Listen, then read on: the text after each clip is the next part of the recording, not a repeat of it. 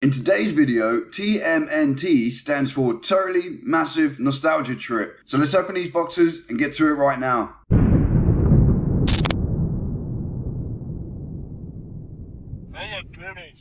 What is up, people? My name is Bobby and I am on a journey to recollect all the toys of my childhood. And given that the biggest thing in my childhood was Teenage Mutant Ninja Turtles or Teenage Mutant Hero Turtles here in the UK, it's a bit of a travesty that I haven't done a video about it yet. So I've got a couple of boxes to open up and there's some cool Teenage Mutant Ninja Turtle stuff inside. So let's not mess around any longer. Let's go down close and open it up. So we've got two boxes to open, but before that, a little quick extra bonus pickup. It's a Hot Wheels party wagon, and if you're ever in B&M here in the UK, make sure you keep an eye out in the Hot Wheels section for these. £1.69 for a totally awesome Turtles party wagon. I already had one of these, which I'd opened already. So when I saw the second one in the package, I was like, let's pick up a second one of these so I can have one loose and one mint on card. £1.69, what a bargain. Turtles toys for £1 something. It's been many years since we've been able to get those, right? So onto the boxes. Box number one, we have our knife in hand. And box number one was an eBay purchase. I think I paid about £15 for it or something. And box number one is what really triggered box number two to be purchased too. Let's see if we can get in it. Really hard to see what I'm doing with a knife behind the camera without stabbing myself. I'm opening it upside down too, which probably doesn't help, right? Left-handed knife cutting. Open the flaps, and inside we have newspaper. What vintage toy unboxing would be complete without some newspaper? So hopefully what I bought is okay, and I didn't get scammed. So inside the parcel, let's see what's inside, right? Can you see the colors of the turtles? Bagged up, inside bubble wrap, inside newspaper, and a little eBay, Instagram, JWZ Toys. Maybe go check them out, right? Thank you for your purchase. If you're happy with your item, please leave us a feedback. I sure will if I'm happy with the item, but let's look at the item first. So it's been many years since I've had these in my hands and I'm super excited. The first part, and the part that I broke as a kid, this little bit here, right, is the trash can sidecar for the hopefully complete TurtleCycle, which I believe is complete, right? These handlebars always went missing. This one's a little bit warped. It doesn't quite line up right, but they're soft enough, right? The stickers taking a little bit of a battering, as you would expect. The headlight stickers were still intact. So I got this for like £15 or something on eBay plus postage for this whole lot. So I was really happy with it. That's why I couldn't say no, right? Paint doesn't look too bad at all, really. There's a few marks and stuff, obviously, of a toy this age, which has been played with. But the wheels are still fixed on properly. The stickers are all still there, despite the back one being a little bit peely and a little bit messed up. And this is something that I spent absolutely hours and hours and hours, probably days, playing with as a kid. I loved the like turtle shell petrol tank, and all of these old Playmates TMNT toys were awesome, right? It's, again, as always happens with these toys, when I get them in my hands, it's way smaller than I remember it being, right? And then of course you had this, my one of these as a kid, these little blades on here took out many of foot soldiers in their time, right? There's a little bit of rust on that little pin in there, but I can live with that. Everything is complete. None of the pegs are broken off on the inside for the turtles to stand on. And like I say, this little hole here is what I broke as a kid, which,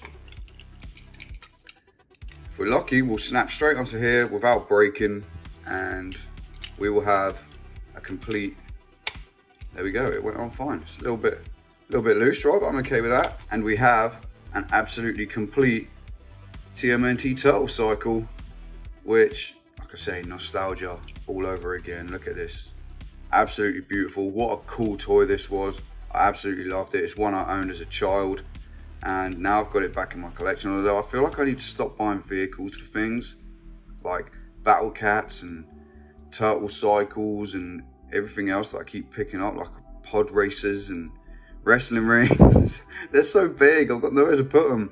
But one awesome thing. Look at like little touches like this, like, right, a little patch on the tire, just, you know, like little things. Do they pay that much attention to toys anymore? I don't think they do. That is super cool. The second item in this lot was the CheapSkate. Little mirrored sticker is still on the front there. This one's probably taken a little bit more of a beating.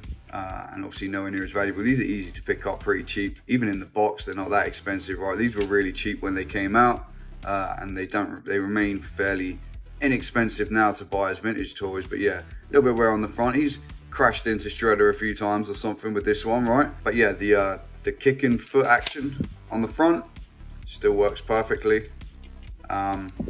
And yeah, this one I didn't actually have when I was a kid. A bunch of my friends had it and I played with it a lot, but it's not something I have myself. I don't know why, as it was so affordable.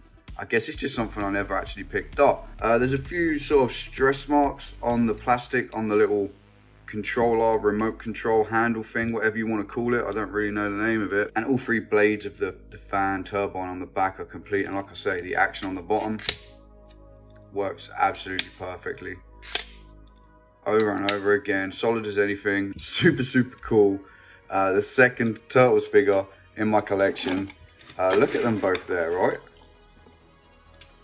Don't they look cool as hell? So box number 2 comes into play, and what are Turtles vehicles without Turtles figures to sit on them, right?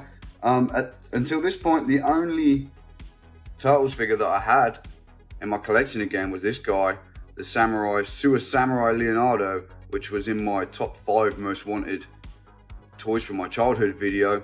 So I picked one of him up pretty quickly. He's not perfect condition, his shell's a bit worn, you know, he doesn't have the accessories, but I just had to have one and I found it cheap, so I had to pick it up. So once I knew I was getting these vehicles, I had to buy some Turtles to sit on it, right? So I went over to an awesome website here in the UK, so awesome I almost want to keep it a secret and not tell you about it, right? But it was Monkey's Emporium. They sell a bunch of vintage toys over there, really affordable prices, almost like a vintage toy shop online, do you know what I mean? As far as prices go, very, very reasonable prices, and free shipping if you spend over a tenner. So I went over there and I'm thinking, I've got 2 Turtles vehicles, I need 2 Turtles figures at least to go on them, right? The TurtleCycle could probably benefit from 3, so we could have one in the sidecar too, but that will have to come another day. So hit the subscribe button if you want to see future videos with more Turtle stuff, right? But inside here, if we've got any luck, look at that. Free candy from Monkey's Emporium, and flavors I've never seen of these things before, right? Look at that, tangy raspberry candy floss flavor, the Sticks candy floss flavor. I'll absolutely eat the hell out of that. But my girlfriend Laura has a fascination with these kinds of like weird candies where they involve some sort of process like licking and dipping to eat, right? I don't know what it is. She's got a thing about food and textures, and she's gonna love that when she comes home from work later. Toys and candy, my childhood all over, right? So wrapped up in here, hopefully we have 2, yes we do, we have 2 individual little bundles. The first one, no sellotape too, Monkey's Emporium, you're doing it right. They're using the sticky bubble wrap bags. Perfect, so much easier to open. Here he is, and you can tell they've cleaned it up too, I think, before they've sent it, right? It just feels cleaner than some toys I've received. Maybe his face could do a little bit of extra clean, actually. Maybe I lied. Anyway, we've got Michelangelo, no accessories, no nothing with him, but I thought, you know, Mikey is going to be perfect for the CheapSkate. Yeah, definitely a bit dusty and a bit hairy in there. Definitely needs a bit of a clean, but that's okay. That's okay. For what I paid for him, I think it was like $2.99 or something, like £3.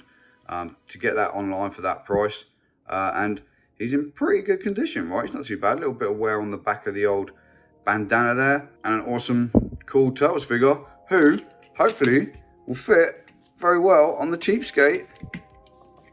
Maybe we need to put him this way. No, we definitely need to put him this way. Can we get his little peg hole in? This is where I break the peg hole on the toy. Yeah, that foot there, look at that. Awesome. Mikey, go. Fight the Foot Clan. So yeah, that was just like a little cheap extra just to chuck on there for now. This one I spent a bit more on. I think maybe 15 or 16 pounds. And you'll see why when we get into it. You can see why now probably, right? Get them out. I don't know what this is, but it came out of there. Should I be touching this? Anyway, we've got Donatello with a weapon awkwardly stashed inside his belt here, which I really don't want to break that belt. There we go. So we've got this weird hooky weapon that I never knew what it was called, and I still don't. Leave me a comment if you know what the name of that is.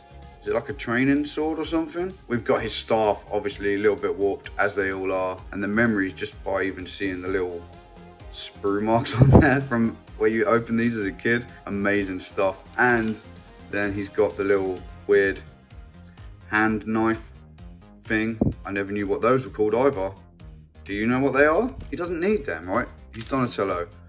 So I picked this up because it was not complete, but almost complete. He's got his belt, he's got his staff, right? That's what matters. And he came with one of these super cool Turtles collectible coins, which I don't know the story behind these. I can't remember where these came from. Did they come inside the toys at some point, I believe? I'm not sure, but I remember having these. I remember having loads of these, and I remember having like this weird cardboard portfolio thing that you could put the coins in, right, and collect them all. I don't think I ever did collect them all, but this one is Shredder. Super cool artwork. Really hard to show on camera, but I guess that's another thing I've just started collecting now. But it came with the Donatello. So I think it was $15.99 for the lot. Donatello with his belt. The turtle figures always look way cooler when they've got their belts on, right?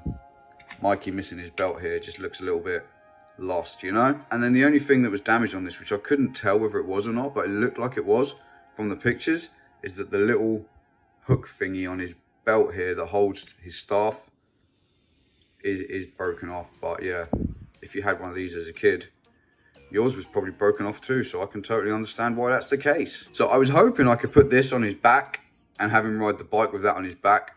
We might have to improvise somehow, but let's see if we can get him on his bike. I remember I could never get these to sit very good on here, right? But let's try anyway. We always had to bring the handles forward, right? They never quite worked right, you know? The bike was almost like it wasn't made for the turtles. So I used to always clip these to their hands first. And my turtles spent a lot of time flying through. This was my favorite thing to do as a kid, right?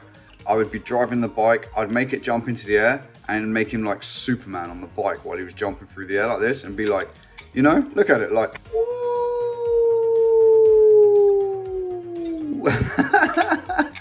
oh my God, I used to do that so much when I was a kid. But there he is, he's on the bike there. This is why the handles are warped, right? Because they don't really fit the turtles very well at all. But that's okay, we don't mind. Maybe if we lift his hands up a bit more. Is that a bit more of a riding action pose? But look at that, oh my God. How amazing. I'm so happy. That is stupidly cool and exactly what I wanted from this. Obviously you can fit a companion in the sidecar. I don't really have one for him yet, but we might. I don't think Leo, can we fit Leo in? Not really, not very well, right? I don't really know how you were supposed to fit another figure in here, to be honest. Maybe he'd have to stand this way. Doesn't really fit, right? Not facing the right direction anyway. Maybe he had to face backwards so that he could fight off any oncoming enemies. There they are, guys. Turtles and vehicles. Looking amazing. Super happy. Plenty more Teenage Mutant Ninja Turtle figures going to be added to my collection soon. So look out for those videos. Hit the subscribe button. If you want to watch another one of our videos right now, click up here, because you can do that. Just go and watch another video, right? Thank you for watching, people. I hope you enjoyed this little nostalgia trip, and I'll see you really, really soon on the Toys Not Trash YouTube channel.